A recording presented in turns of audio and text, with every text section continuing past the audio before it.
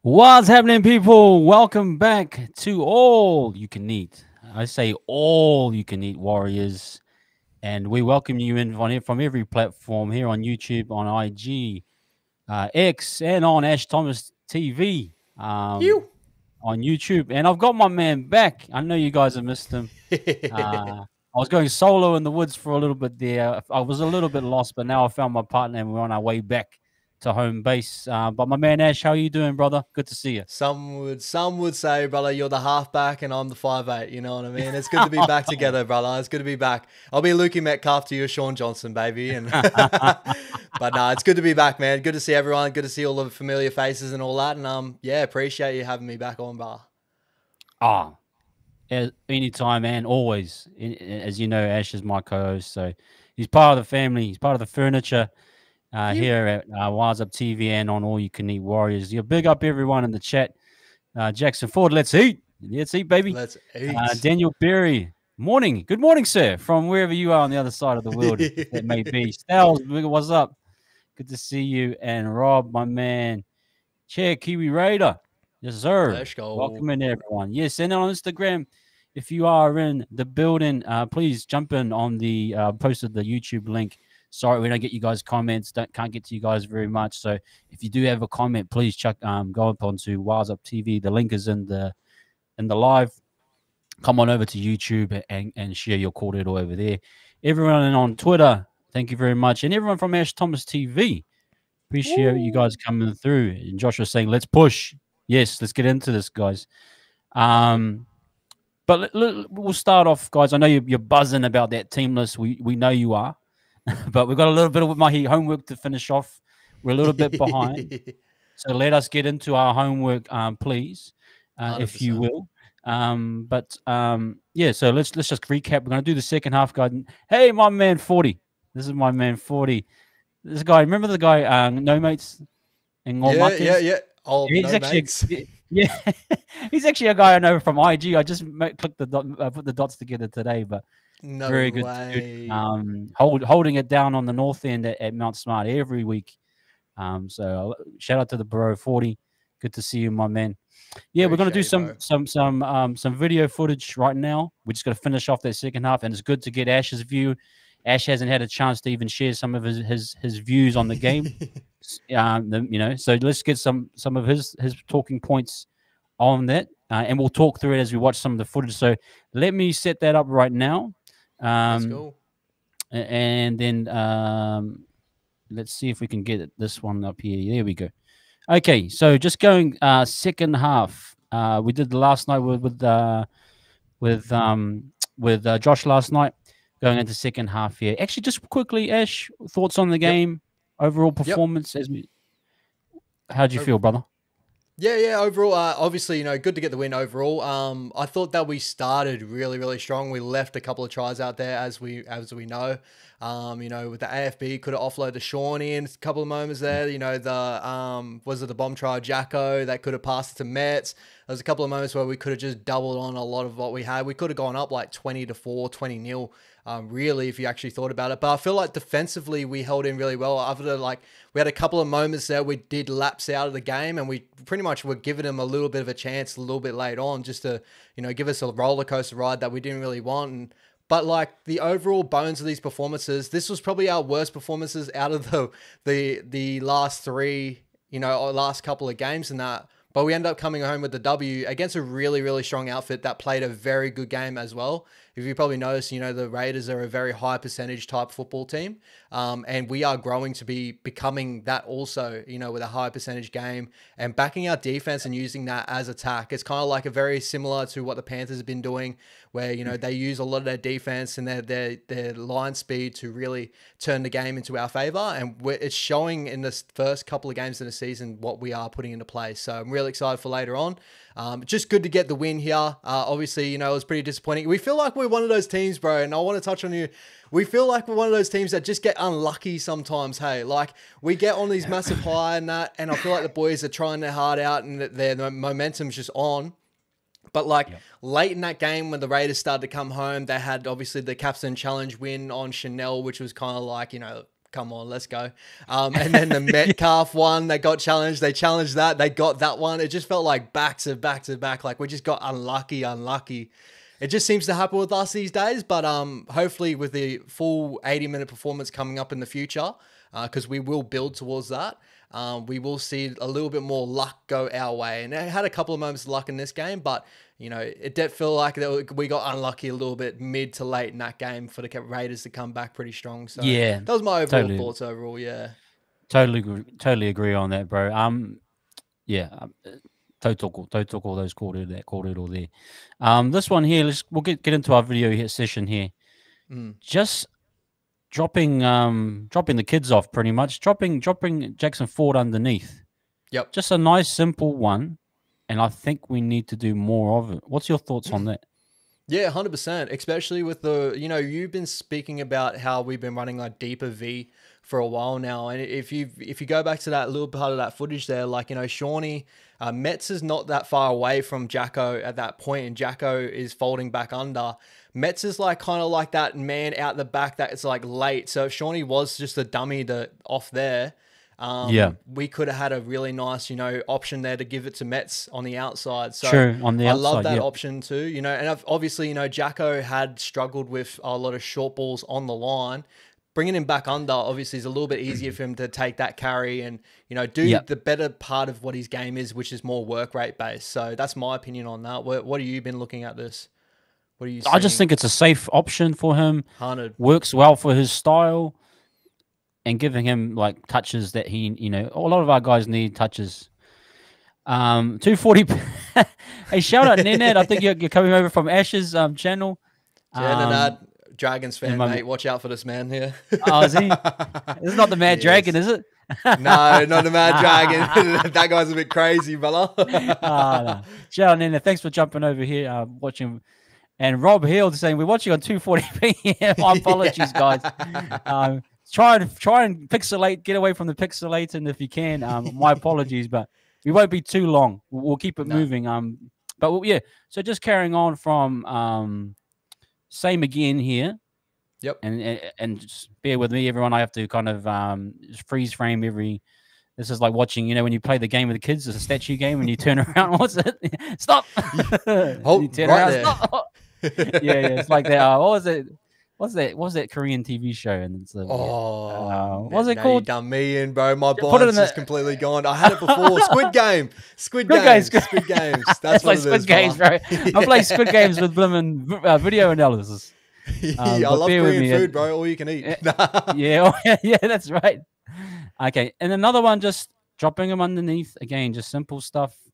Gives him options. He kind of goes back into that space there.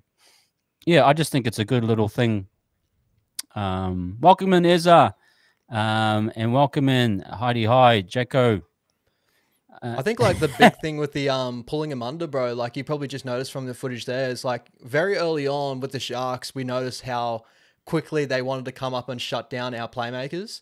Yep. And so with this, doing something like this, obviously Shawnee's bringing those players that have got the heat on him outwards to bring Jacko under to the space in behind the ruck. So would Good work call. really, really well late in the game. Obviously with tied middle, you know, A defenders Yes. and stuff like that. But Yep. I love that look too because, you know, our playmakers have been getting a lot of heat lately from defenses. Obviously Shawnee too being our main playmaker. Yeah, yeah, good call. Yeah, Laker man, cool. I don't know. Minecraft made a footy game. Bro. Yo, everyone's lighting me up on my footage. Come on, guys, man. I spent time cutting this footage up. Yeah, give this man a break. Richard, evening brothers, I agree on that play and the outside hole run too. Jacko is fast. Manly do that play too, with Turbo. Oh yeah, Yeah, good call. not bad. But yeah, just I think it's just something. It's a safe option, that type of thing. Let me pull that comment off so we can. Yeah. So anyway, yeah. I think this is another kind of variation, just early, nothing heavy at the line. Give it to him early. You know, he dropped 3. I mean, they're probably reflected on it from the Sharks game and thought, okay, just give him an early touch before the line. Simple stuff, you know what I mean? Yeah. Um, Well, it works really well for Mets too, with the speed that he has out the back. Like it sets Mets up in the best positions possible on those 3-on-2 looks. So that's what I love about that, having that look. It puts him in a more of a fullback look, which is where I feel like he thrives a little bit more. Yeah. And I've got some Mets footage. I think there's some touches that we can go over. Now, this was the double block. Now, actually, Manly did really good kind of pushing up, I suppose, closing the gap, I feel. And then Hopewadi releasing really well.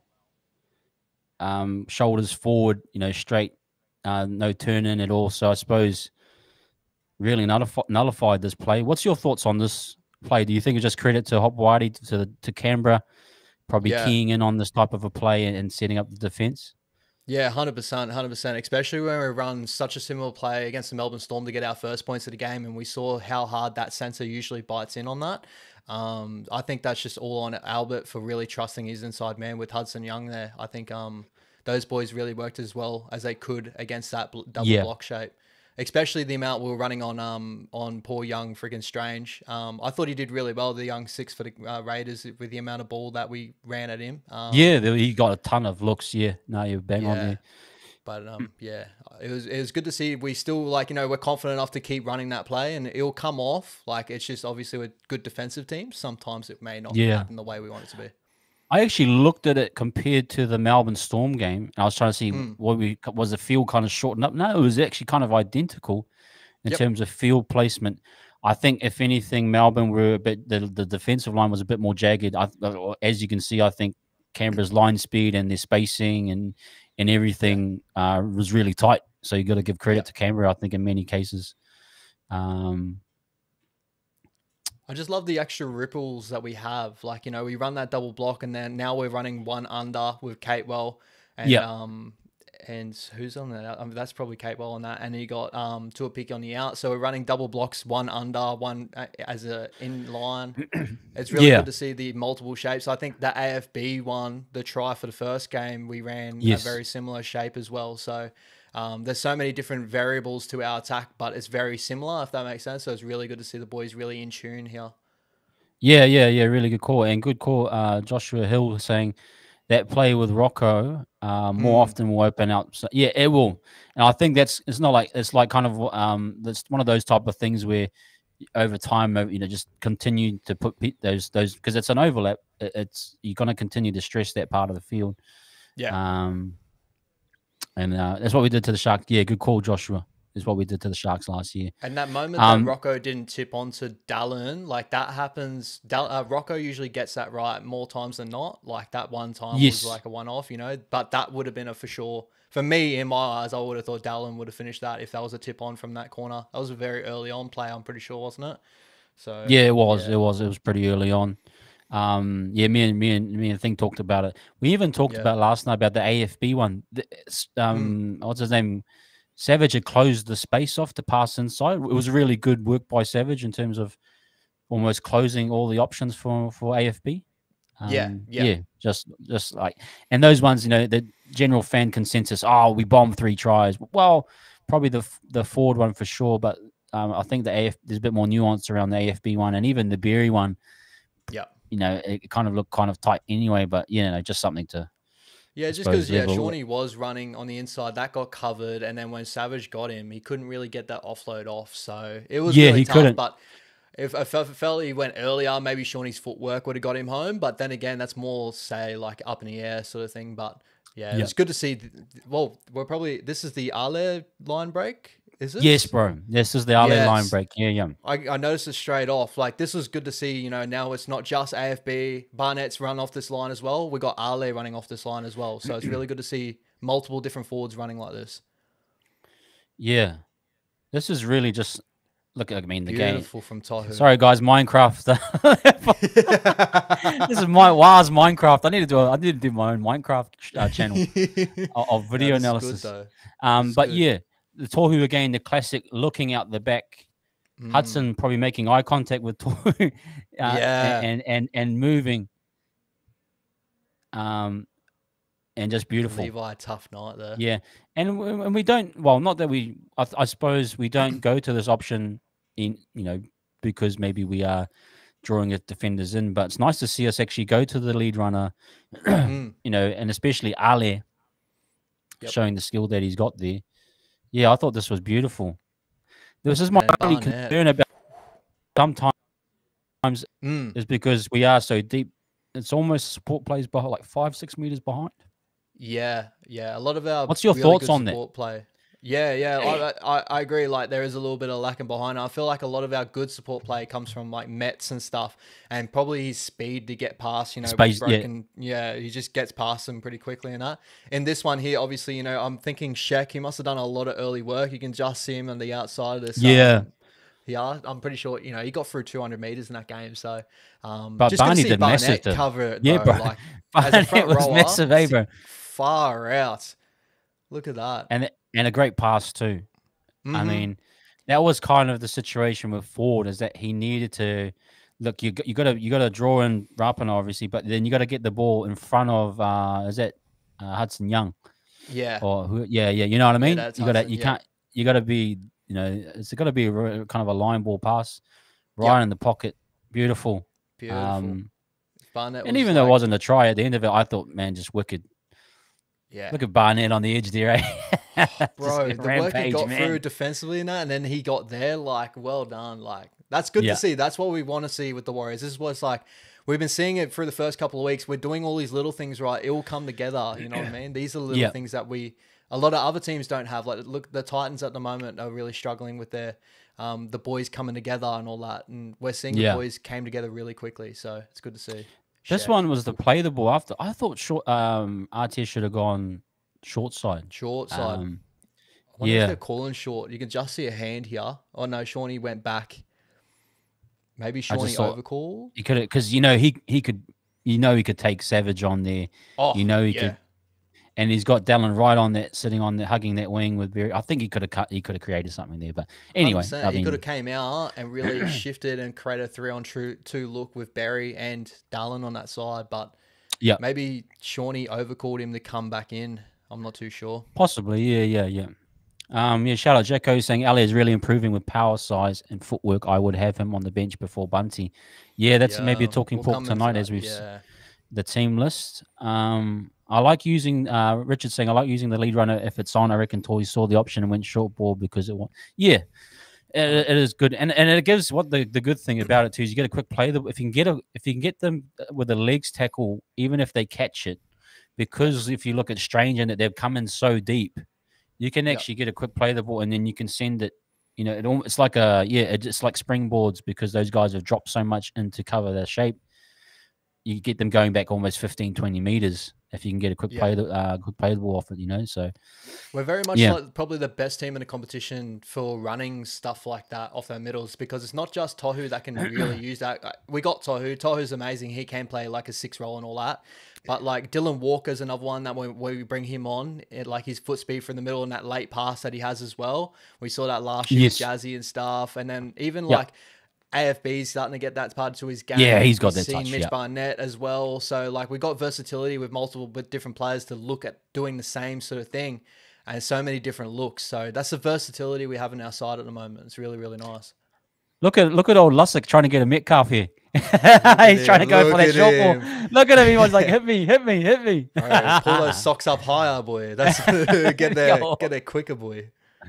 Awesome. Yeah, I just think that might have been could have probably gone short. We got the penalty. We got the 6 game and we got the penalty anyway. But what's this one here? Oh, this is Metcalf. Okay, so this is kind of like I thought. Yeah, I kind of agree with you. It's kind of a fullback look where you can work a 2-on-1 or a 2-on-2. What's your thoughts on this one here? Maybe Capewell too wide on his line, or obviously this is when a few things here. This is when RTS had to go to fullback because I don't know if you spoke about Tane's numbers, but Tane only played like 40 minutes in that game and he pumped out some numbers in that game. Oh, me and Josh were talking about like his actual the way he runs into contact. He can identify what type of run he wants to make to get on the front foot. You know what I mean? Yeah. So 100%. Even though you're thinking a small guy, he's really smart with what he like. Like he bumped off. We looked at the one where he bumped off Fogarty. Yeah. But it was because Fogarty had dropped down low and he recognized I can just bump him and get a quick play the ball. Yeah, you know, like he knows how to kind of use his body the best way to get the best for him. But insane numbers, bro. Absolutely insane numbers. So really that just adds on top of what this look sort of happens. So maybe Capewell, obviously, you know, being a fill-in on that side, probably didn't get himself in that right position that we really wanted to. Obviously, you know, Mets would have to overcut for that obstruction unless he really runs a short, but it really doesn't open up anything. So he'd have to overrun his run. That's a good Capewell call. Would have to cut back in. That would usually be RTS. Yep. And you'd think that last week we kind of did that double block like that kind of, and there was a tip on from Metcalf to Montoya, and he bombed the try. We talked about that. And so you're bang on there. But this is the wrinkle that I love though, bro. Like we've come so far with Mets now. Like obviously I want Mets to learn how to use an edge back roll. Like that's such a big thing for a half, is to control the game, use an edge back roll and use that to your advantage. Shawnee's been doing it for years and years. But like we've noticed that he has shortcomings there at the moment with him and forward. Yeah. Now we're getting him on fullback looks that are really opening up his speed on the edge, and he's beating up that first defender. Like he's already got the first step there, nearly at that center that's had a very early cover on him. Like Capewell barely dragged anyone in there. And Mets his speeds has just got him there. You know what I mean? Like I actually think what I actually think is that if Montoya is just a tad bit wider. Because I think Dallon's really good at this type of stuff. Yep. Where his timing and running, like he can get on the outside there. I think Montoya might be just a little tight. Yep. Just it's a little thing where little detail. It is. See, he wants Montoya just on the outside a bit of Kodrick there if he could get it. I really felt on this play. In my moment, bro, I'm really, really sorry. In the moment, I really did think that Mets could have dummied and come back inside, like really early on. Because he's got that tackle break ability. He's got that little sharp step inside, and that cover wasn't really covering as hard. At first, I honestly thought he could have just dummied and gone. That center, I didn't think would even wrap him up. But then again, I could be wrong. A lot happened at the end of there. But yeah, I honestly thought he could have gave dummied and went.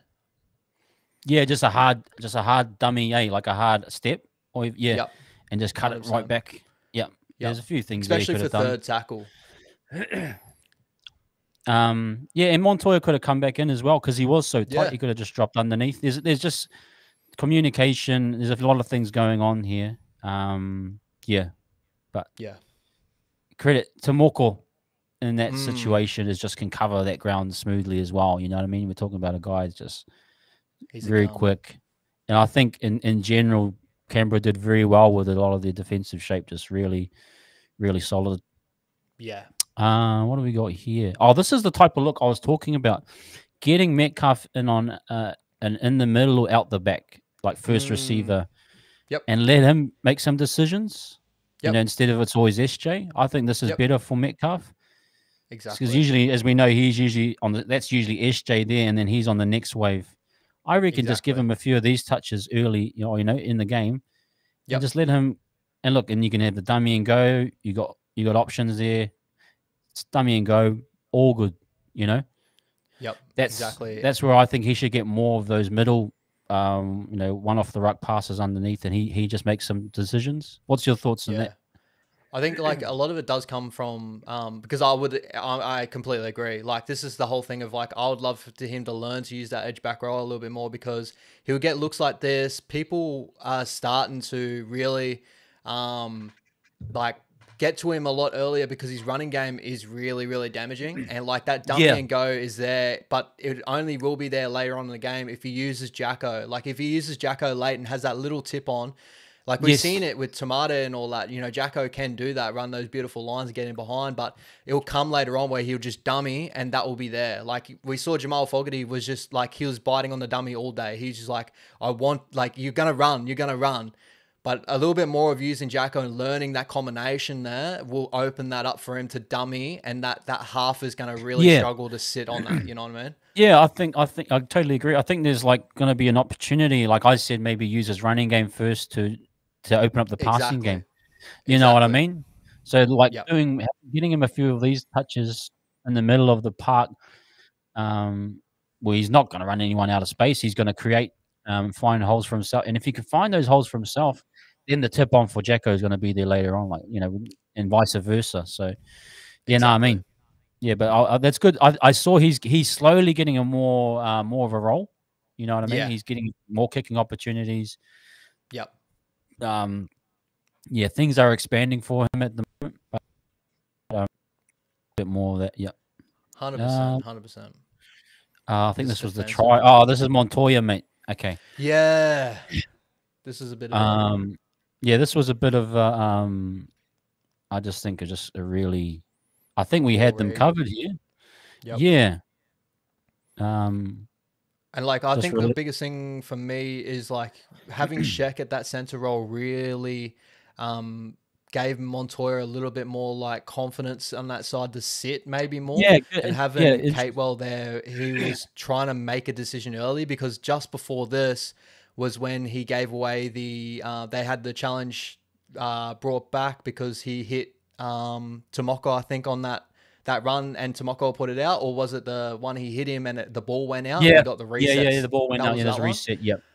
And this one, he was trying to make plays a little bit too much because of not having RTS inside of him, where RTS would have been like, just wait, you know what I mean? I think that's more of that, but he does have this in his game a little bit, Monty. Yeah, he does when he doesn't trust the person. I mean, we've seen it with Pompey. Montoya Vatu with the center jam. Yeah. Bro, the jam and nothing. That's a classic. That's a classic Vatu there. Vatu, I mean, Vatu would hit. Nah, he'd be hit and miss too, but he usually whacked. Bro, I heard some commentary team because I watched the clip of this and someone was like, he's going for an intercept, and I was like, that was the first time I ever thought that he maybe even looked for the intercept. But like we're seeing here, like I never saw what he was trying to do. Like I was hoping he was just going to try and shut down Tomoko again, but he ran on the inside shoulder of Tomoko, and that's why I was like, I don't know what's going on. Well, I thought he was just going to whack Tomoko and just stay on that line. Yeah. But he, but yeah, it's a good call because he's done this before. I mean, Montoya with Pompey, we know what, you know, that could be dodgy this week. You know, but yeah, he seems to have a lot of trust with RT. But simply there, it shifts to Moko. It's just hold and then Metcalf cover, and then you're working in just 2-on-2, and then, you know, it's not a hard read there. But man, he just fly. He's like, what am I doing? That's what I mean. Like this pause is even worse. Like he got way inside shoulder. And we still maybe had a cover on, like, you know, Mets trying to cover inside. Yeah. Like, Tomoko is probably going to beat him 7. Like, you know, he's so strong, Tomoko. But yeah, we had numbers there. That one really, that was, no words there, bro. No words. I'm going to show you the behind view, and you can kind of see it. Like, it's actually, everything's kind of covered. I mean, inside push from Ali there, pushing out. Tohu's going off. Yep, sweet. And then like it's nothing. It's nothing out from Mets. Yeah, it's like, I mean, that's kind of that we use Rapana as the. But if he just stays, Yeah. Yeah, but Well, it's no Mets did the man's land. check. Mets did the Yeah. check and left, which was See, I good to think he might have see. been going for up under there. He thought it was like a kind of that tunnel ball look where you, and I suppose Yeah. we've used it as with Tane Yep. um as a decoy, but it's kind of a no man's land still. But yeah. Jeez, is that what some teams look like against us? Oh God, no, jokes. Yeah, that was pretty disappointing. Like when I watched that in real time, I was just like, I was pulling my hair out, going like, I don't know what read he was looking, but yeah, What's this one? Oh, this is the try. yep, Yeah, so beautiful this is pass from Shawnee. yeah, and that's kind of part of the challenge with this system is that those passes are always deep because we have that diamond deep V shape. Yeah, But this is a pass that sometimes needs to be made. yep. Love Rocco's early thought Yeah, of no, going Rocco out to just right there. yep, love it, love it. Um, yeah, a bit of Yeah, sorry, Dal. No, Dal back on the inside. Dell just awesome, bro. How about Dallin, man? Just Man, massive hit ups. yeah, legit, Far out. legit. He's unreal. He went to fullback Dal in this one. Yeah, Cut back yeah. on the No, inside. look at Metcalf just sees it, eh? I Just love sees that. it. I love that. Just that kind of broken play, Hmm. Instinctual. improvise. Yeah, instinct, Hey, you're speed. not beating Mets there. No way. Nah, beautiful. But yeah, just I thought Speed. that was really cool. 100. And this is a Yep. Sheck's try. Yeah. So Sheck's try Gets it now. up We're early. gonna get into that talk about fullback and teamless. We're not far Mm. off it, but yeah, this is just beautiful, man. And I suppose we're gonna see a bit more of what he can do. It's pretty Um, individual, this one, too. Like, this he was got it just yeah, early. yeah, Oh, bro. That, I, like, because when like, I was coming up, when I was playing footy, I was obviously never as good as RTS and all that, but like, I used to, like, oh, bro, I pretty used to close. I sidestep mean, I all wasn't too day. far off. Yeah, I wasn't too far off. Nah, could have made it, back in the day. Nah, but like the sidestep was the only thing I usually had because I used to look up to people like Benji and Shawnee and all these boys, Carmichael Hunt. I Yeah, used to love their sidestep. RTS's sidestep's something I've never seen before. Like I love Shawnee's yeah, deception and he's got variables between his step. Like Sheck just he must have rockets in his calf. I don't know what it is, but he bounces so quickly one way to another like this, and it's so yeah. hard to cover. Like this one, he bounces back outside when running on an outside look. Like it And it makes just no holds. sense. Yeah, look, it just holds Yeah. strange there. Like he drops in, and then it's the old McInnes. Bro, and You I'm know just the old seeing McInnes meme knees. where he's diving out. Yeah, the around the world ones. Yeah. Yeah. I call it the McInnes now. Whenever I see anyone diving like that, I just go, it's the old McInnes. And then Bro, that I'm just the just shoulders to kind of Detroit right foot bro. hospital, left foot cemetery. Oh, I love it, love it. And just seeing And like just if that, normal yeah, people did that, bro, ACLs are gone. Like knees, like he must have strong as he's had an ACL problem back in the day, but like his knees must be amazing. just one of those guys as well. Like takes care of his body, all that stuff. Yeah, Like, but just bro, that was massive moment. I think 100%, desperately needed that. 100%. I think it's my last clip. Little bit of Egan there from CHT. I His noticed service Lussick is doing really this nice too. too. Yeah, yeah, I yeah, noticed yeah. Lussick Lussick as doing this well. too. They're all So trying to obviously Egan. try to. Yeah, they all good. But from what you've seen of CHT, where does he fit in? If we learnt anything about where he's potentially gonna be, or To me, you know what I I'll mean? kind of wish there was a little bit more time to see it because I think the last game it was like very very late on he came on.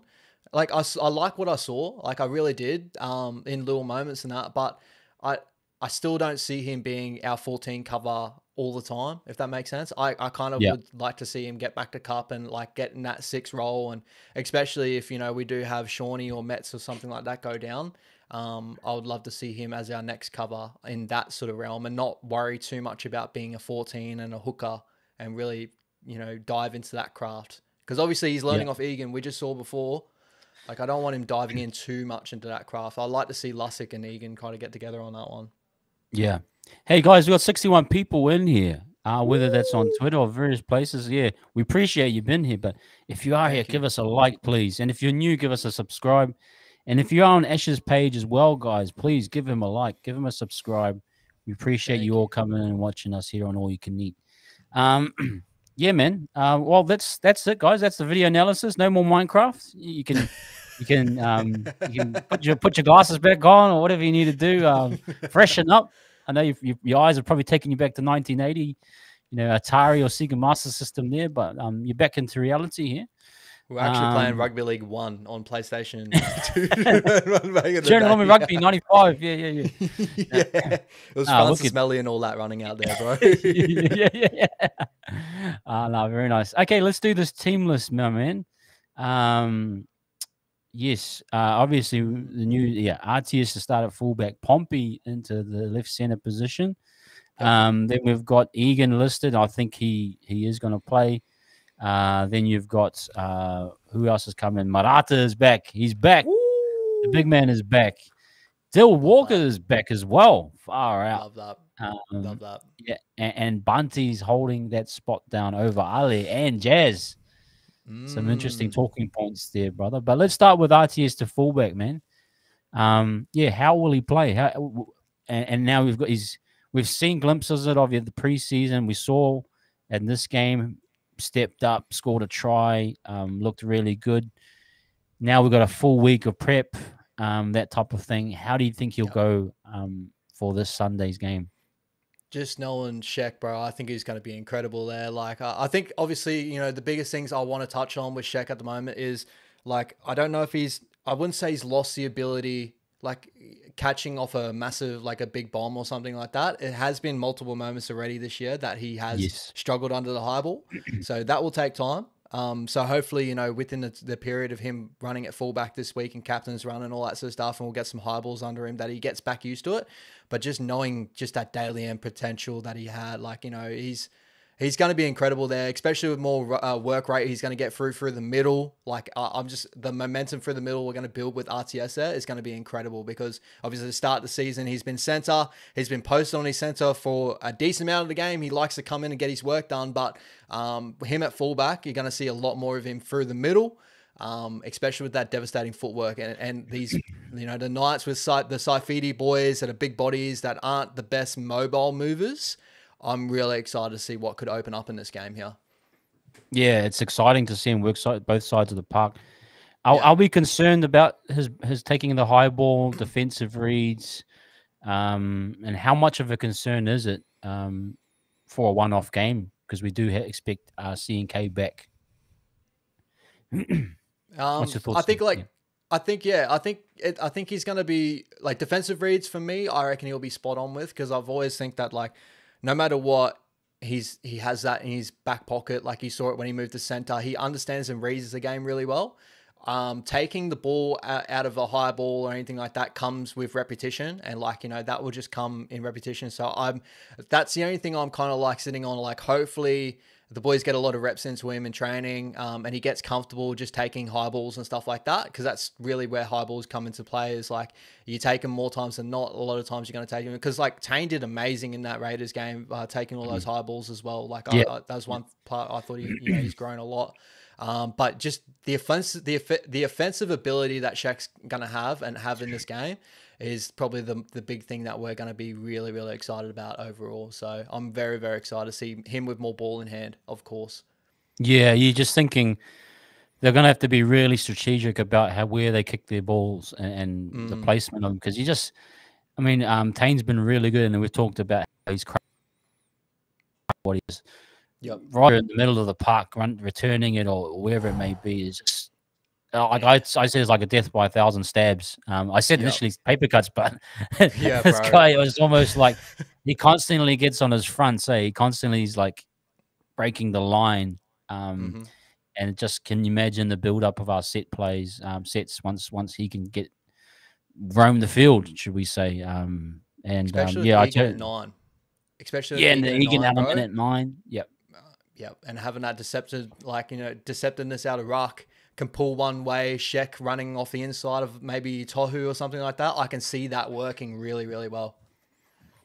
Yeah, fall tackle, kind of using a little bit of that support play. Yeah, link play. Do you have a concern with the link play? I mean, we obviously use our fullback a lot. Or do you think he'll be in the right spots? Everything should go reasonably well.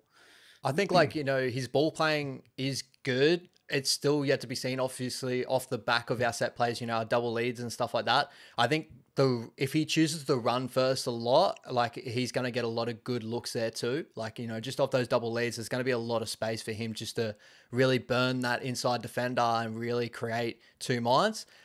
It's just really, you know, him. Yeah, maybe the ball playing's probably a little bit of, like, you know, maybe we might look a little bit clunky as well there. But, you know, with his running game, yeah, if he chooses to run first more so than not and just get through this game, I'm looking at him being more of a run first sort of fullback, and those out the back looks will happen sometimes than not, if that makes sense. Yeah, good call by Detroit as well, saying RTS out the back will almost always demand attention from two players. So I reckon a lot of front door plays should work well. So that's probably a Berry, double lead lines. Yep, Catewell. Maybe Catewell get a few touches there. Good call there, Detroit. Yep. I also think maybe he just getting him on the short side, like kind of broken play, like what we just saw there. Get him out at first receiver, working with, you know, a center and a fullback and a winger. See what he can create. You know, like there's just heaps of options there. And maybe we adjust a little bit of our game plan to suit, because we are very good, from what I've seen, is at being able to adjust for someone and add to layers of attack. Obviously, the AFB try last week was awesome. So yeah, I think we're overall confident, bro. Yeah, feeling good about that. Maybe I was a little bit too harsh too, obviously, with his ball playing and that, because we did see, you know, him that limited time in the trials running with Ali Leotar, and that try that he set up there, where he really just burnt that inside defender and really put him in two minds. So that could definitely work as well. So it's a lot of a wait and see, obviously, but just Shek, knowing the athletic ability that he has. He's a Daily M winner in the past. Like, he's going to get it done and get it done really, really well. Yep. No, absolutely. Moving on to the bench, man. Well, not the bench, but the guys that are back, you know, starting five. We're one short, obviously, with CNK not back yet, but Egan, Walker, and Marata back. Are we at full strength? You know, even I suppose close to it. Close to it, yeah. And how do we feel? Probably, I suppose we'll start with Marata. He's the only one that hasn't played this season. What impact does he make coming into that bench role and impacting the game? Yeah, hopefully we knowing Webby and maybe his game plans and all that sort of stuff, you know, I trust in Webby. He's going to bring him on at the right moments to really bring momentum back into the game. Sort of similar ways he uses Dylan Walker. Dylan Walker more so, you know, to speed up the ruck and that. I think Marata is just going to be a game changer to, you know, bring him on maybe together as a two-piece or something like that. And just having like the ball playing of Dylan Walker with Marata just running those like deep lines with his speed and his power. I think that's where hopefully it does change the game and continue on our momentum spurts, because we've had the last couple of games, our first 20 minutes has been bang, other than the Melbourne game, obviously. And then we kind of have a little dip in that. Hopefully with boys like Marata and all that coming off the bench, we have a little bit more of like this. And then if we have a drop, bring him on, bang, get it back on there. Like, we got class on the bench. That's a big thing as well. And it's class, yeah. And we're starting to see maybe what through the eyes of Webster, what he wanted to have to start the season, as we kind of touched on preseason chats and stuff, was what is his bench? Like, we got Lusick, Niakote, Afoa and Walker, and that's pretty much with most of those bench players like all healthy, if that makes sense. So this is probably what he preferred to look from the preseason. Yeah, and actually you may see some changes in terms of it could be Marata might be first interchange instead of Bunty. Maybe they hold Bunty back till the last, you know, last 20 or something. 20, yeah. There's options there. But good word in terms of class. Class players make an impact. I mean, you talk about Barnett, pulled Barnett off a little early, just to keep the momentum going a little bit, put Bunty on.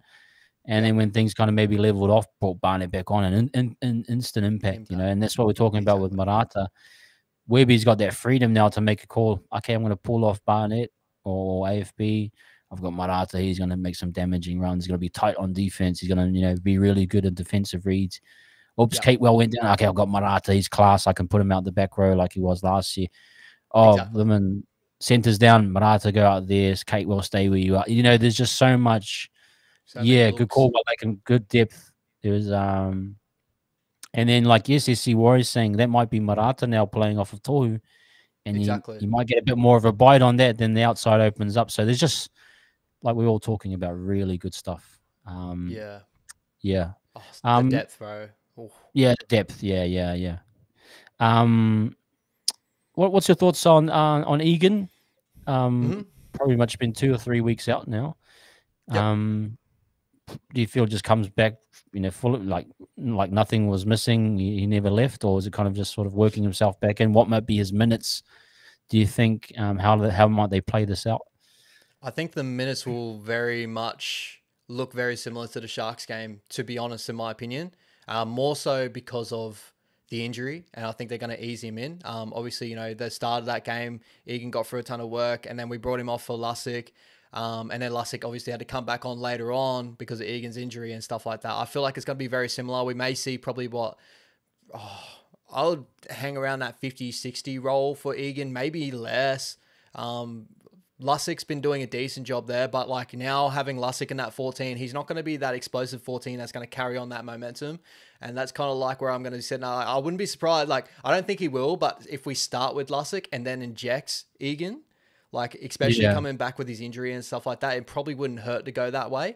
But yeah, it's really a wait and see, really minutes wise, and how he actually looks, especially coming back off an injury off an arm, which is very vital, obviously, in that hooking role. So hopefully he's gone there full health and ready to go.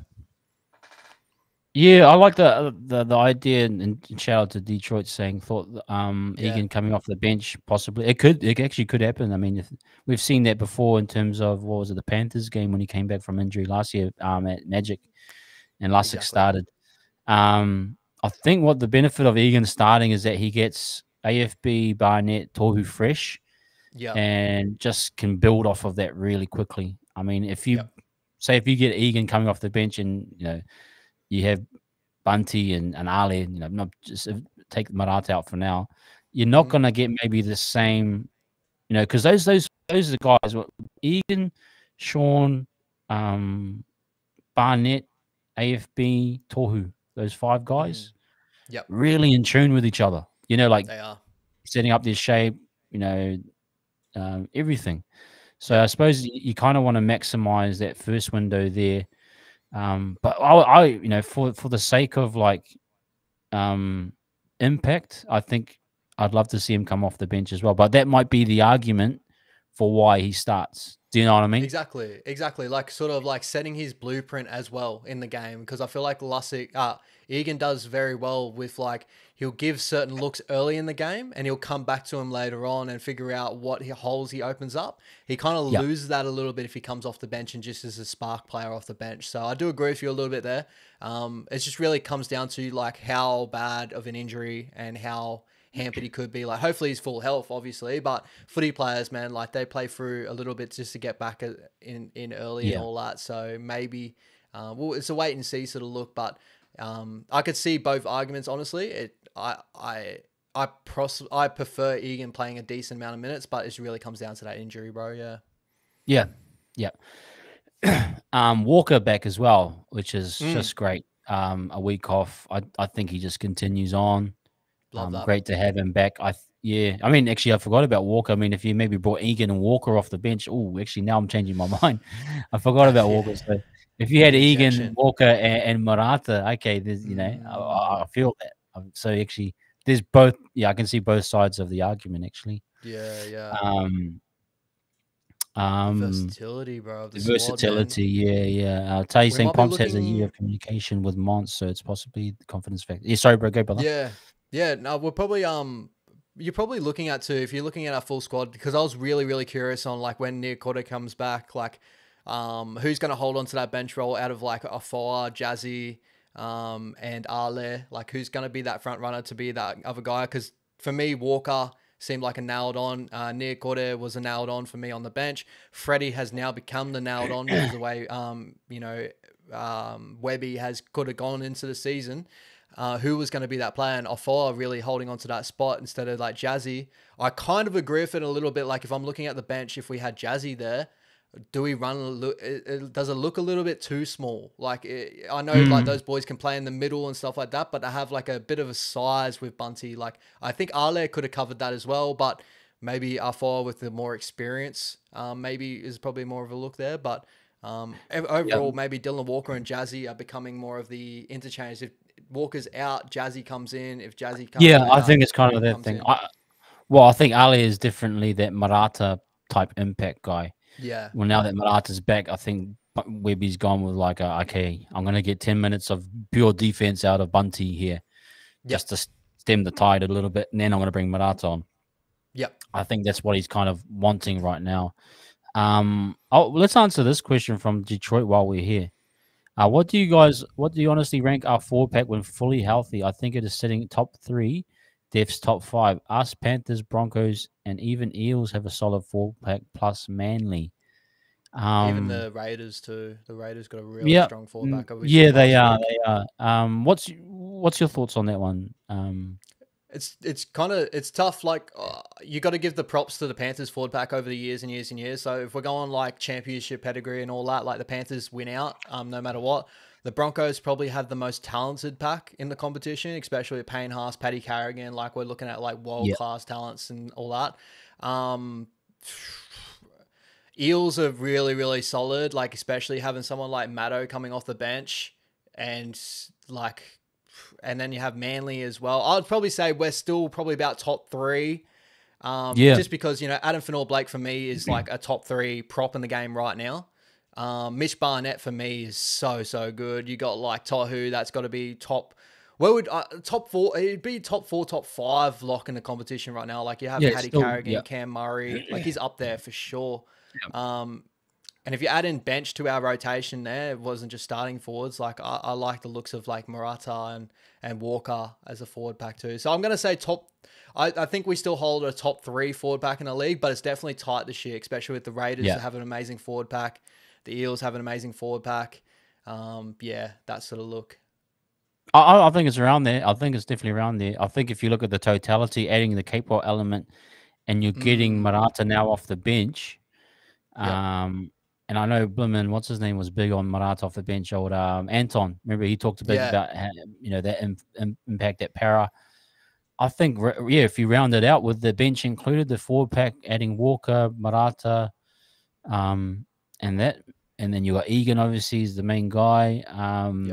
Yeah, bro, it is top 3, top 5. At worst, top 5. And worst maybe top 5. And I think our guys are very experienced. We've got an experienced forward pack. Yep. But totally, I agree with a lot of what he's saying there, Detroit. But we're going to move on. We'll get to questions like that if we can, guys. And appreciate you guys in the chat coming through. We are trying to post them up as quickly, but we've got 76 people in here. Love 76, it, man. 76ers. So good. Joel and Beans. Trust the process. Mr. No MVP this season. No MVP. Yeah. We're going to get into basketball, but there's 76 of you guys in here, but please give us a like and a subscribe. And if you're on Ash's page as well, fill up those likes and those subscribes. And then, guys, if you are here, wahsup TV, go over to Asher Thomas's channel as well and subscribe there. But yes, we will get into your guys' questions as much as we can. The next topic, Pompey, the big Pomps. Big Pomps. And the question may be, is Leatoa not ready? Or is this more about Pompey? Yeah, what's your thoughts on this one? Yeah, I think this is more on Pompey's end. More so being a left side centre, playing in that left side. I feel like it was a straight swap there because most of the time, whenever I've seen Ali play, he's usually on that right side centre. Especially in Cup this year, he's been playing right side centre. Bomp's been still on that left side. I think it was just a straight swap, left side centre for left side centre. Bring Bompe in, and he was there last year. He didn't put a foot wrong really. Like all year he's he never got injured. Like, he played every minute, and availability is the best ability overall. Whether we wanted impacts more so, like Ali for me would have been more of like bring him on because he's going to be that impact sort of center. Like, he's going to really bring something special. Where Bomps is like a guy that's sturdy and does a job and like, you know, gets through his post contact meters and all that. Yep. But yeah, like I feel like it's more so the experience. He's been there and he's a left side center, so it's a straight swap for me. That's really where I'm seeing Webby really put his eyes here. Yeah, I'm pretty much the same. I think I settled on Pompey. I actually didn't mind either, but from what we've just talked about Montoya, he Yeah. might get done. Montoya might be doing a blooming E-Honda soon. He might be flying headbutt. He just doesn't trust his guy. Just panics. No, I'm gonna. He might Guy dart in on the champions, like- Saifidi boys or something next week, bro. I don't know what's going on there. The ball's still at the ruck, the play ball in the middle of the field, and he's just started running in for no reason. And New Zealand type thing. Yeah. Yeah. Oh, But I think man. that's a good point. Like it's literally just because I think he's trust issues. He's got daddy issues. He's got trust we need to issues. we've got a good Pompey there, and it's a one-off game. And very agree with you, Detroit there. And Pompey's experience got him in there. Jacko, yeah, good call. But yeah, I think he'll go well. I think he's got that nature about him. He's not too high, not too low. You know, Pomps. He's very just kind of stays in the middle. Exactly. Yeah, we know in terms of pace and that type of thing. You know, he's not the fastest guy. We know that, but what he does with his size, defensive reads, has good carries too. You know, some of his carrying is really good. So, no, I'm happy with that. I'm pretty 100%. happy with that. 100%. I think he'll do a job, bro. As the boys are still pointing out, you know, like Gagai, he handled Gagai pretty well, fairly well in those final series or whatever. So he can do a job against really good centers. It's just obviously, we just want to see him get in, have no errors, no problems, and just get out and do his work. RTS back in that center and Chancey back there hopefully next week at fullback. Yeah, and Bryce Drew saying if Mars can stop trying to solve every outside break by himself, I think he'll do enough to keep their right. Yeah, he's just got to kind of trust his man. Stand by your man. Yeah, he's just got to stand by Pompey. Yeah, exactly. Stay with me, guys. If I do have to sing a tune, I just was that certain jazz lyrics coming out, brother. Yeah, yeah.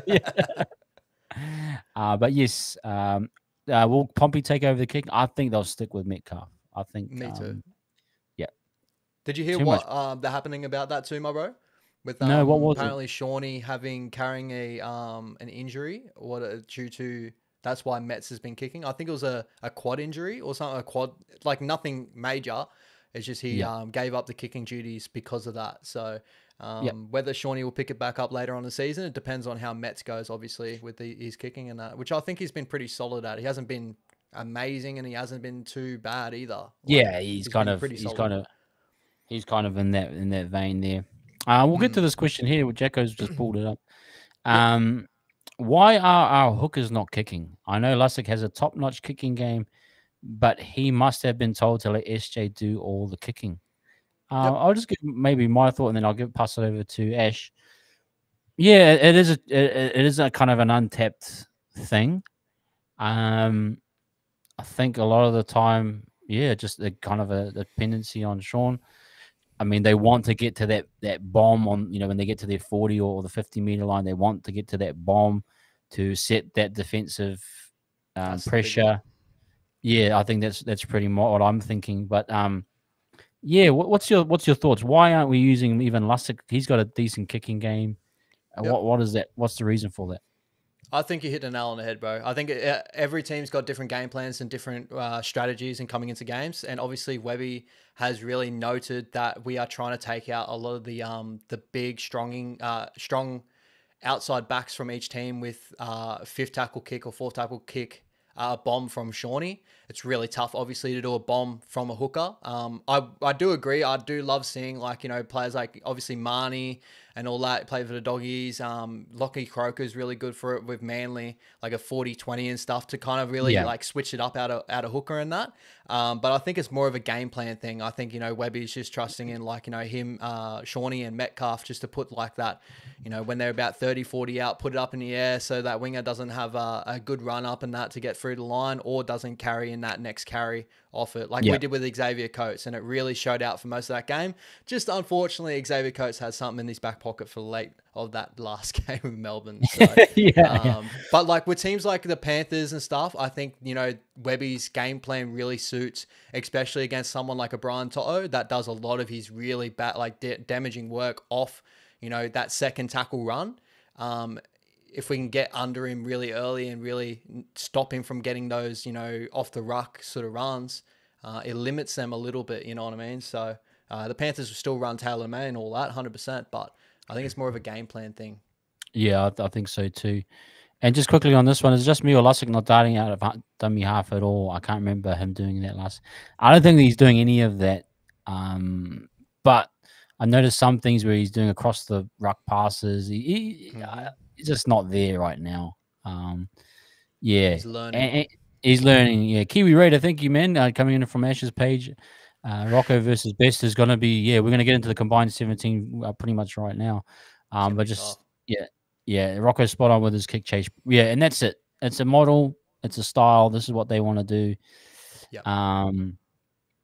Jacko's saying, yes, there was a prime example last week when Lussick got clean ruck ball just inside our 40-meter line with a gap to try a 40-20, which I know he can do. I mean, I agree with you, Jacko. I think we should be trying to keep the defense off balance, the fullbacks off balance. For whatever reason, I'm not sure what it is. Could be a trust issue. Webby doesn't feel, maybe he'd rather Sean with 80% accuracy on his bomb landing within the right over a Lussick one time, maybe bombing. I don't know. I'm just theorizing there, but I hope that answers your question, man. But look, we're gonna jump ahead and get into this combined 17. If you guys, so Wahs v Knights. What are we, round 4 now? Yes, round 4. Round 4. Season's going quick, brother.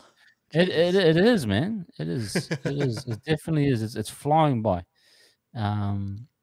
But yes, let's get into this. Let me pull that up. This one's tough, bro.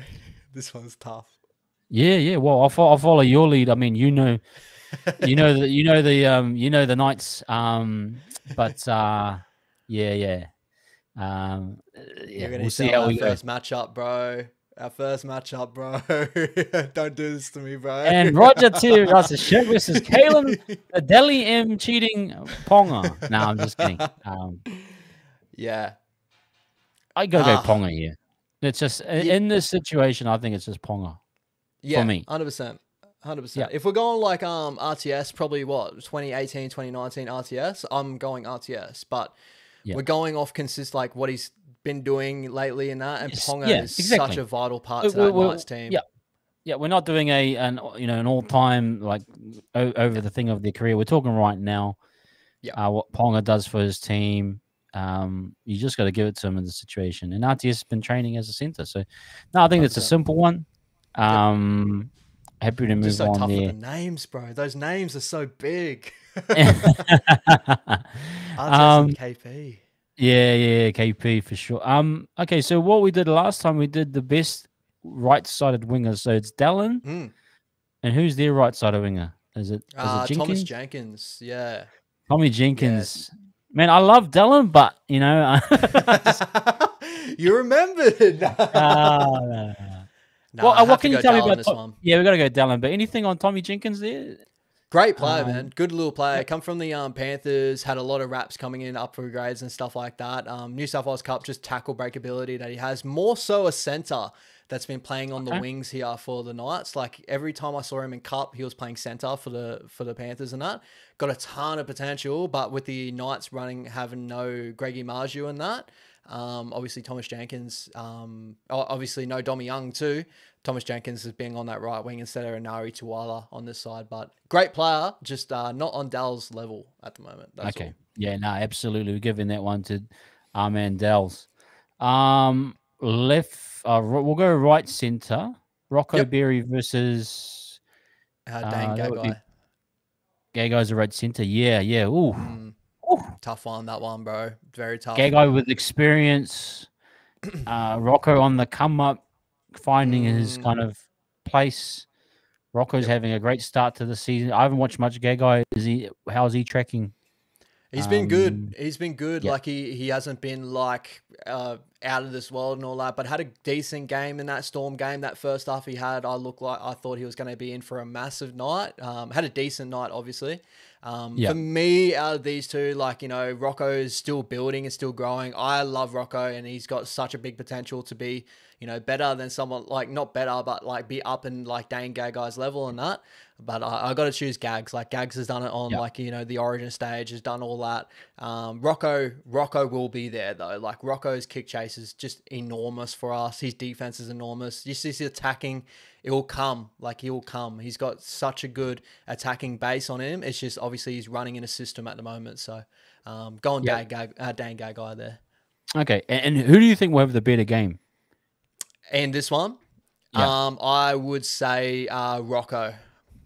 yeah, I would say yeah, Rocco. yeah. I think Bomps can do a decent job on Gags. Okay, yeah, yeah, yeah. So interesting there. Interesting there. Yeah. I'm gonna back my man Rocco there. Yeah, I Um, like it. I like it. I'll maybe if you're happy with the draw. I don't Yeah. know what it is. I just feel he's come up enough to maybe that they're maybe on par. And I may be way off, but I haven't watched much Gago, but I know he's Mm. got the experience, but I'm taking right at this very This moment. season. Yeah. Yeah, right at this very moment, I'm gonna go Rocco there. And if you're happy with the draw, Yep.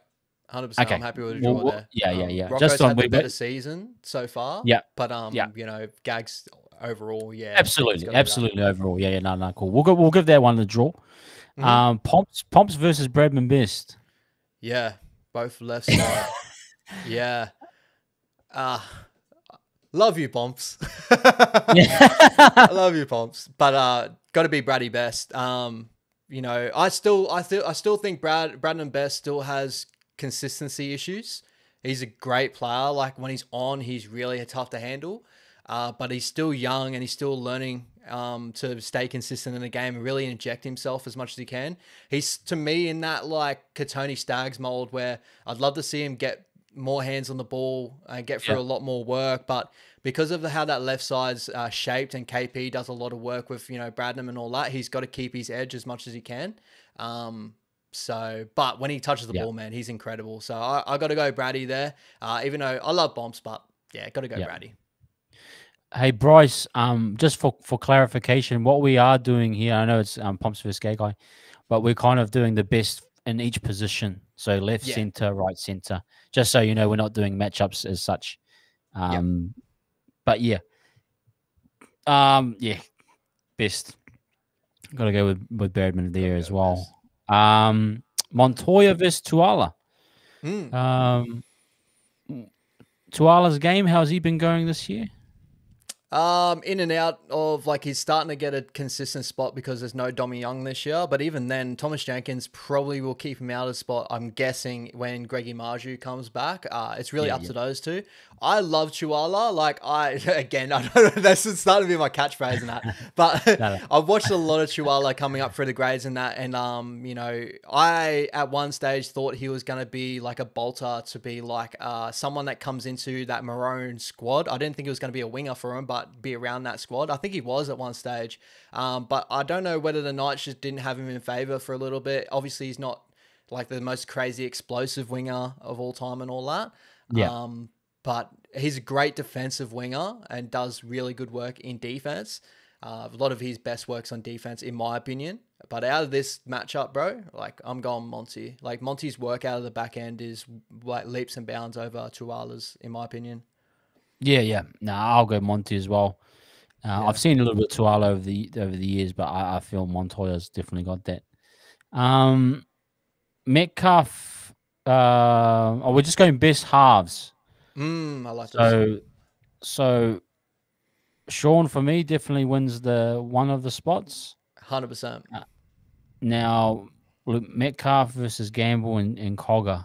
Where are we at And where does Metcalf sit in that kind of amongst that hierarchy? For me, like I see a lot of people really, really high on Cogger, and obviously it's coming off being that Panthers fill-in. Yes. Yeah. Played amazing in the grand final to really unlock Nathan Cleary to have his massive moment and all that. I don't know what it is, and I could be completely wrong on Cogger all the way through, but he just reminds me of Sean O'Sullivan, like a player that has been an in and out sort of player for a long time. The Panthers have really made him into an amazing half in that system.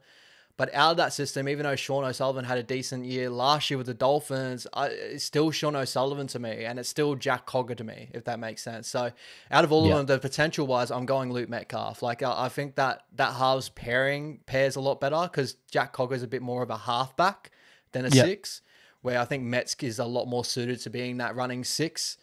So yeah, for me, I got Johnson and Metcalf, but that could be a little bit controversial to some people, but that's just me in my eyes.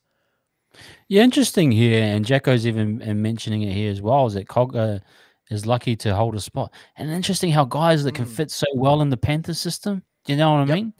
Yep. Just insane how when these guys go on their own, they're just your normal player. And like I'll put it this way too, like I was, with everything that happened with me and all that, but I was planning to like even talk about it or make a video on it or something like that, but I just didn't. This is the biggest thing I had against the Knights. If you had checked out my ladder prediction and all that, like the Knights were a team that floated outside the 8, I do think, from memory. And the biggest reason was they signed Jack Cogger. He had all this hype from a grand final. But Jackson Hastings was amazing for him last year, and the way he unlocked KP, and within 3 weeks they've shifted him out, and it's going to be a merry-go-round. They can't get their combinations together. I understand like KP is the biggest thing in his team, but if you got to have a combination between all these boys and like really have trust in all like, if you're going to drop anyone, like I love Gamble, but like you'd probably drop Gamble out, but to drop Jacko, like that was really tough. Yeah, I liked Hastings' game too. I like the way he plays. Yeah, I'm with you. I'll go, and I had Metcalf above Gamble amongst the 5/8s. 100%. So definitely, I'll give our halves that. Well, let's backtrack here. We gave one to Ponga, one to Dallin. That's one apiece. Draw, and Best won that one. Best won that one. Monty. Yeah. So that's. And then Metcalf. So that's 1, 2, 3, 4 to there. Was it 4, 2, 1? Maybe is that what right? I can't. Yeah, maybe. Yeah. Well, a 3-2, 3-2 or a 4-1 because they got that draw obviously with Dane Gagai and that. So yeah. But yeah. So let's go. So there's 1 to them, 1 to us, to Dylan. Draw 1, 1, 1. Okay, then we gave. What was it? Yeah, 1 to them. So was it 2, 1? Yeah, 2, 2, 1 with Montoya. 3, 2, 1, 4, 2, 1. Yeah, 4, 2, 1. Yep. To us. Yeah. Okay. Let's go through to the forwards now. AFB versus Saifiti. Jacob.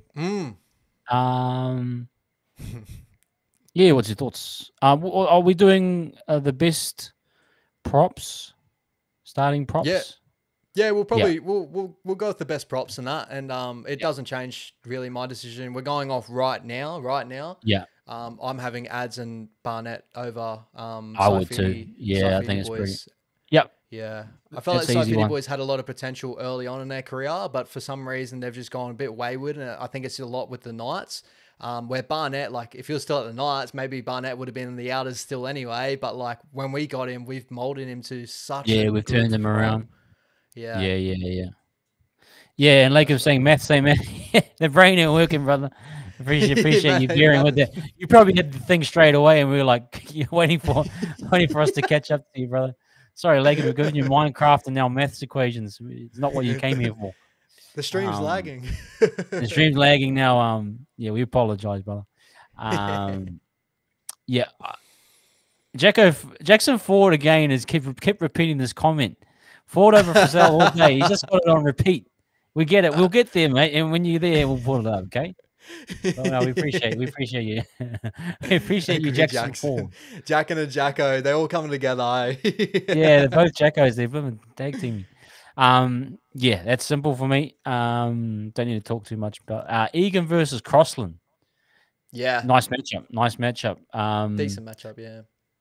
The thing with these matchups is I feel as though like the Crosslands, the Brayleys, they're playing longer minutes at the moment than him. Mm. The Harry Grants, and we're kind of weighing towards those guys. Yeah.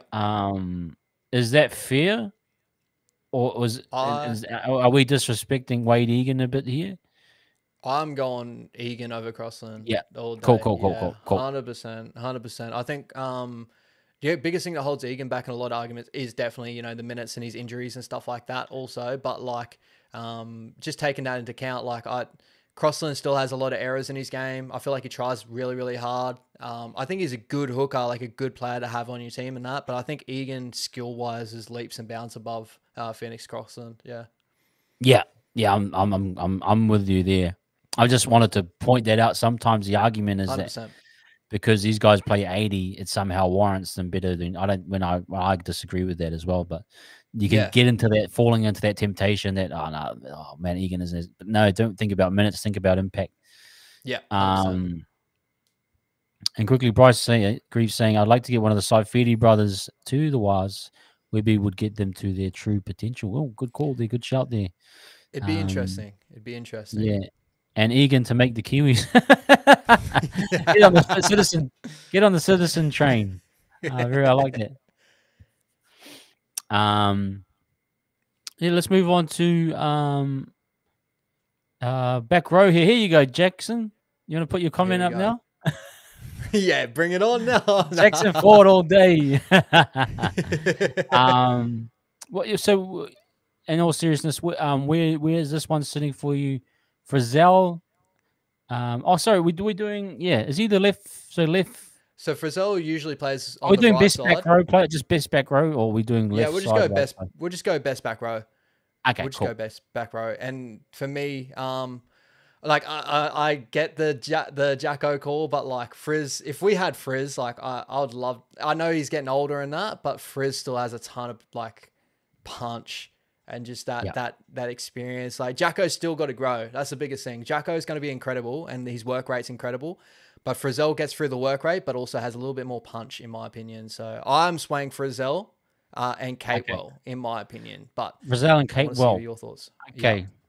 Kai Pispall is good, but like he's still young to the game and he's got a ton of potential. Yeah, ton of potential. But like out of all of it, it's those three. It's Jacko, Frizzell, or Catewell for me. And for me, it's Catewell and Frizzell. Okay. Yeah, I can see that. Sorry, Jackson Ford. Okay. We're talking ill of you. But I'm not going to really argue that. I'm going to just stay out of that one. I'm going to let them have that one. Yeah.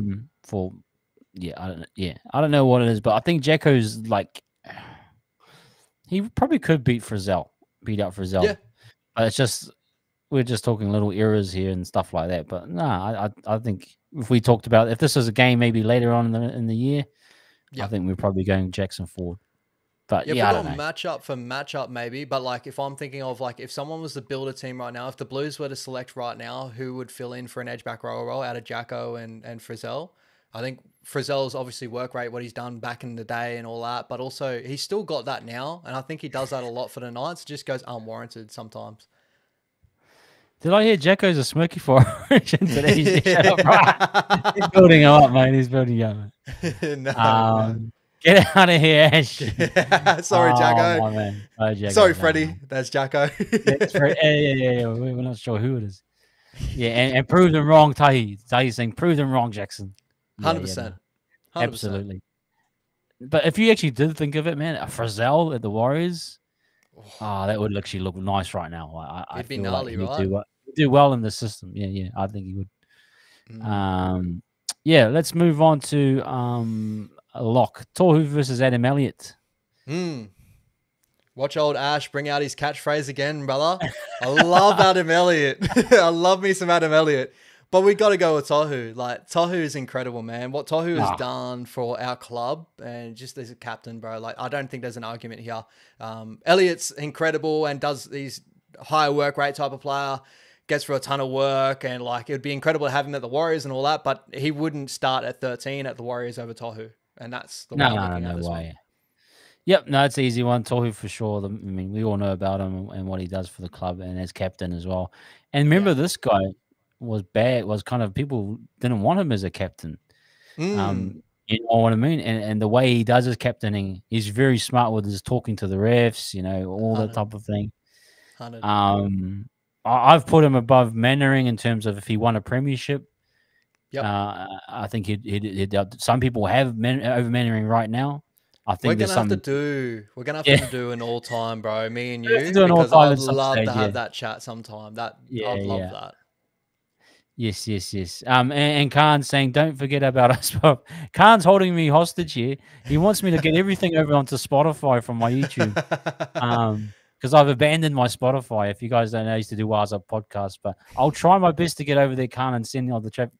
Because Khan wants to listen to and wherever he can. But, thank you Don't worry, Khan. I'll talk to this man. we'll try. We might do something. All right. We'll see. We'll see. No promises, but we'll see how we we'll go. try our best. Elliot's wife would make more impact. Billy is a killer. Who's his wife? That didn't need to be said. Is she playing RLW or something? Yeah, bro. And she's a killer. She is exactly what he says she is. I'd have her over the Saifidi boys. No. Good shout, Bryce. Good, love it. Yeah, Tohu for sure. Let's move now into the bench. Now, guys, we do bench. We do the best 4 players. Yep. So, we've got from our side, Lussick, New Cordier, Afua, Walker versus Brayley, Croker, Hetherington, Brody, Jones. Okay, who's your first pick? Out of all these guys here, my first pick, like Jaden Brayley's incredible. The only thing that holds him back is like his health.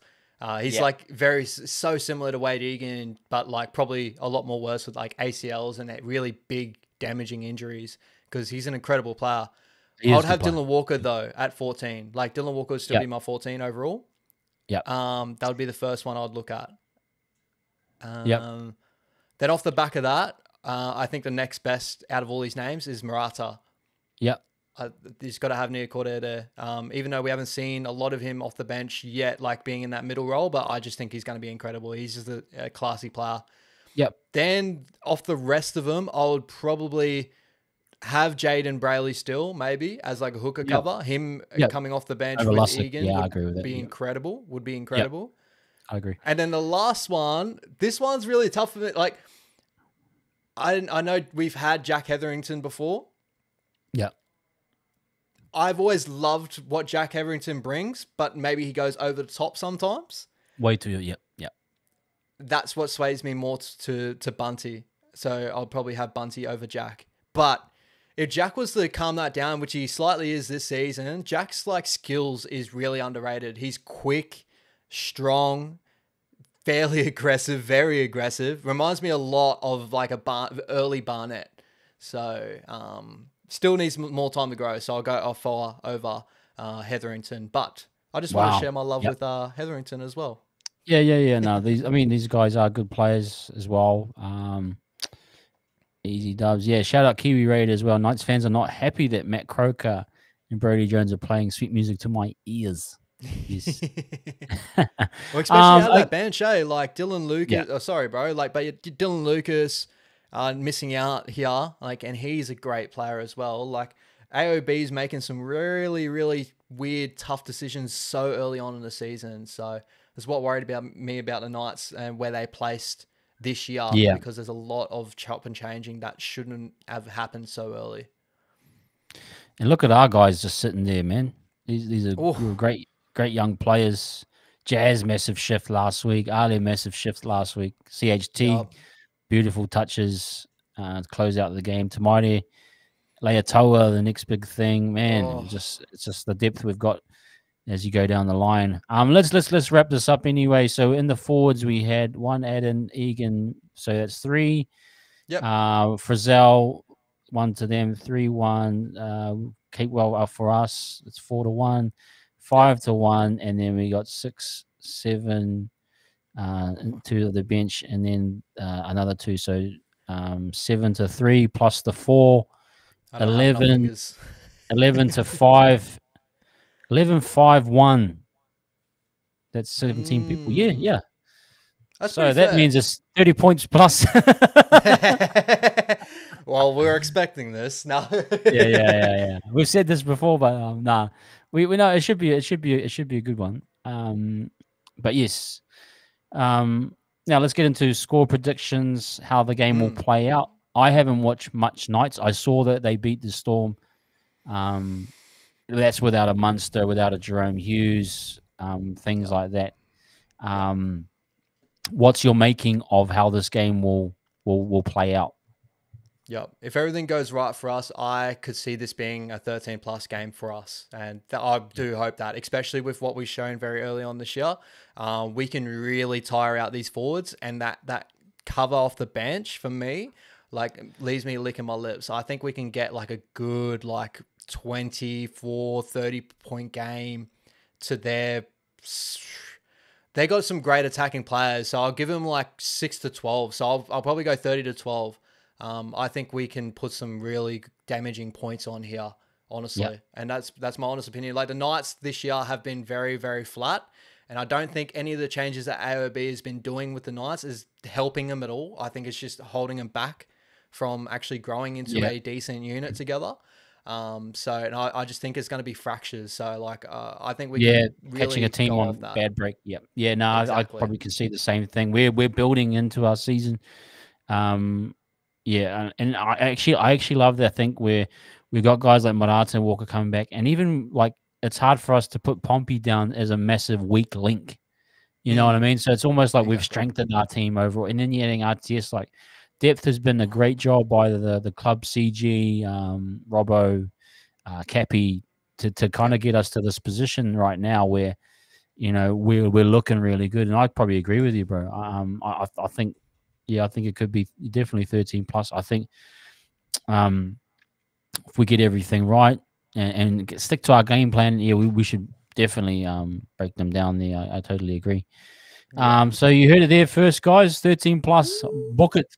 Go to your local betting agent. I'm just kidding. Chuck us on, bro. Yeah. If you want any time, Who's your anytime, brother?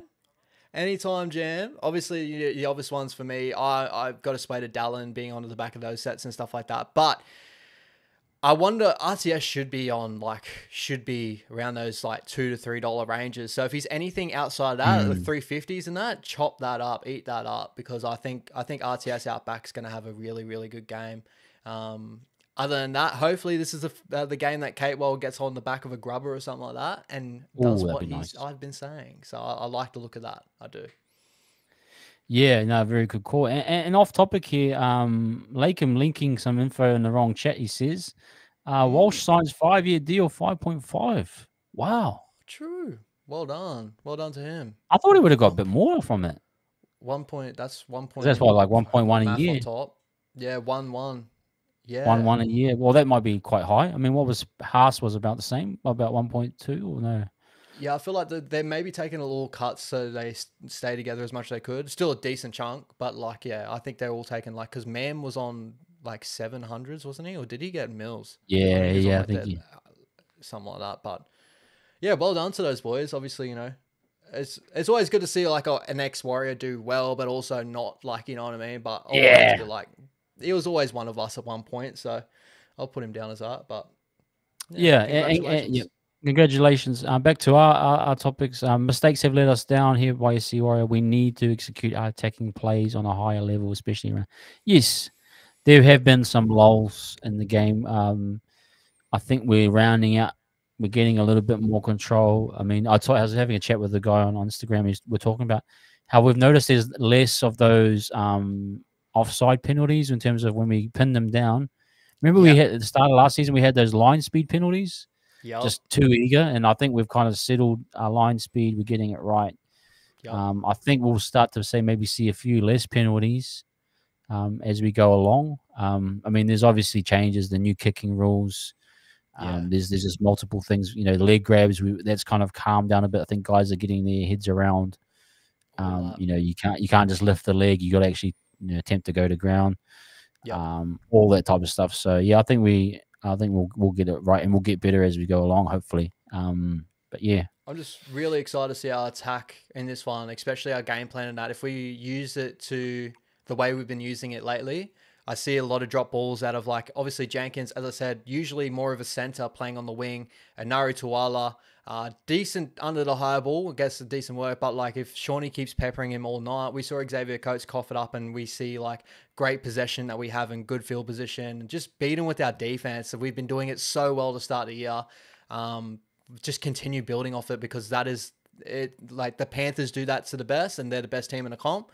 We can do something so similar. I've seen it with Rocco and all these boys. They get down there, they shut things down really quickly. That's how we beat the Knights. Get them out of good field position, because KP in good field position is where everything is a bit of a worry. Yep. Yeah, good call there. And Khan saying Johnson will have a chip on his shoulder about Ponga stealing his Dally M medal and slap him up with like a little schoolboy. I love that energy, brother. I think we're pretty much covered everything. Just quickly on the Volkman situation, I'll just sort of a random topic, but Volkman kind of getting called out at the moment. Who's going to pay the rest of his contract? What's your thought? What happened there? Feel for Volks. A bit of a tough one. What's just your general thought? I think my general thought is, it's like, now the later lands sort of come out, and the way everything's sort of going about things. Obviously, he was the one that asked for the release from us. And then we've ended up coming back and paying him for his surgery and all that, when everything happened with the Dragons, and it came out later and all that. But it was good to see our club, you know, put him under our wing and that. The money sort of thing is like, I kind of hope that we aren't the ones really to pay way too much out of that as well, because he did break contract, obviously. And the Dragons should have some sort of accountability for, you know, putting him out on their fan base and saying that they've signed him, running him out there and training, and having him out there with yellow bib. And like, it's a sticky situation. It's a tough situation, but I kind of, the way the later land is looking at the moment, his manager definitely hasn't done him any wonders. And it really is sad, because I wish he stayed at the Warriors, but yeah, it just is what it is. It is what it is. And we wish him well. But yeah, thank you guys that's the show. Before all of you leave, please give us a like and a subscribe. It helps with our content. We're trying to grow our platforms. We're trying to do more really good content and support you guys. So we appreciate your support. Likewise, if you're on Ash Thomas's channel, please give that a like and subscribe. And guys, if you are over here on wahsup TV, shoot over to Ash's channel as well. Type in Ash Thomas. What would be the key words for searching you, bro? Ash Thomas Rugby League, or what's the best search? I'm not too sure. I just search up Ash Thomas, and there's me and one other bloke. I'm not Ash Thomas Films. I am just Ash Thomas. Yeah. I will put the name in the description anyway. So yeah, we'll sort that out. We'll fine tune. I'm getting better at doing that stuff. But if you got time, please go over there. Ash isn't far off from 1,000 subscribers. And he's putting in he's on 950. He's putting in massive work, not just Warriors content, NRL content, watch alongs, everything, man. So we appreciate you guys supporting us. Thanks again, guys. Hope you guys enjoyed the Ash, the Madman Thomas. I like that nickname, man. The Madman. Ash the Madman. Ash Madman Thomas. I like that, Jacko. Wait for Thomas the Tank Engine, bro, but you know. Yeah, shout out the brothers. Now, thanks everyone for your support from wherever you're coming in from. We will be back on Sunday night, 8:30 p.m. For full credit to the boys, the post-match. I know there'll be a lot of people there to watch that, but come along on there. In terms of my content, I'll be doing a few previews coming out probably tomorrow or the following day. Wahnanga won't be any Wahnanga because we've been doing them live. So I hope you guys have been enjoying the Minecraft version of the Wahnanga. We'll try our best to get 1080p. But yeah, unfortunately, the streaming service may be cutting it down even slower. But we'll try our best. But thank you guys for all your support. Any last words, Ash? What content you got coming out this week, or you just where you at, brother? Yeah. I'm just taking it easy this week, man. I will be doing my combined 13. So on TikTok, if you haven't got me on TikTok, make sure you go check out my TikTok canal. I've been uploading a little bit on that as much as I can. So my combined Beautiful. 13 of the doggies and the Rabbitohs. I thought that'd be a great matchup because they've just had such a big Nice. rivalry and all that. So I thought that'd Yeah. be really, really fun to do. With the YouTube side of things, I won't be doing a watch along this weekend. I just want to have time with my wife and my family. If you do know what happened, it was on my YouTube and all that. So go check that out on my community page. But I just want to have some time with family around Easter. But I will be back and doing my thing straight back after. I just think family time is okay at the moment. And yeah, I just need to cuddle up with my wife. Yeah, absolutely, guys. And family time, especially over Easter. Enjoy the long weekend. For me, I think I've got like 4 or 5 days off. I think I've got the Friday off, Saturday, Sunday, Monday. So enjoy all those moments with your family. Take time out. Take a break from footy. Take a break from watching wahsup TV now. But actually, if you got time, if you're getting sick of the family, jump on and watch a bit of the stream. But, we appreciate you guys. Thank you always for your support. And we'll catch you guys on Sunday for the full credit to the boys. Peace.